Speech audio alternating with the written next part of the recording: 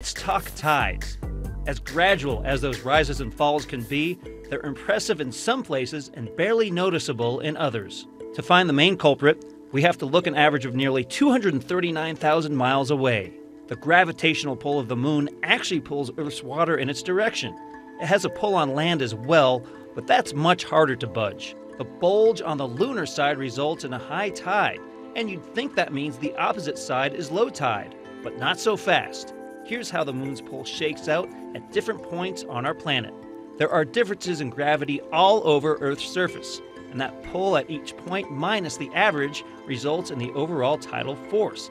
That gives a weird squash and stretch effect, hence why there are 2 high and 2 low tides per day as Earth makes one rotation, but the side closest to the moon will still be the highest tide. But wait, there's more. The shape of everything from the coastline to the seafloor can influence how extreme or small a tide gets.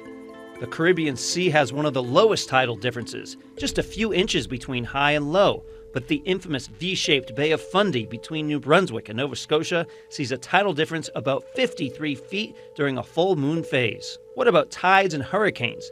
Many of us here in Arizona have family on both coasts and follow hurricanes closely. When it comes to storm surge flooding, a hurricane that makes landfall right at high tide is often much worse than a low tide landfalling hurricane. For this week's Science Source, I'm Pete Mangione.